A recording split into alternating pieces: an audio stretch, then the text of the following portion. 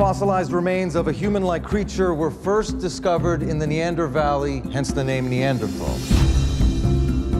Imagine bringing to life our closest cousin.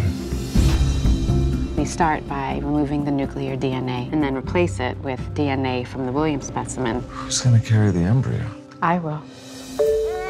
Baby boy. Congratulations, Mom and Dad.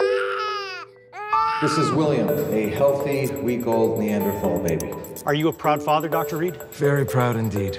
The question here is what is best for William? Caveman, get back here. You're not a caveman. I know, I'm a Neanderthal. And that means that you are very special.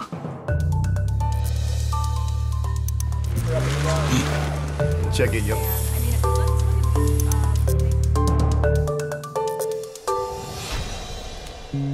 18 in English. Not good. What did you get? 34. That's a very high score. Yeah, well, that was a total geek. His cognitive patterns don't match any recognizable model. It's not a question of intelligence. He's unique.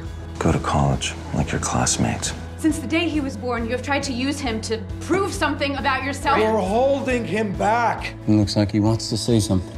Maybe he speaks through you. You're the guy from the university. That's very cool. How do you like it out here, Will? I love it. William, you have a place.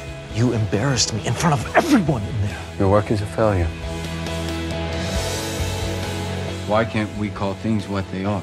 Maybe we can get to a deeper truth. No, I think we get further from the truth, not closer.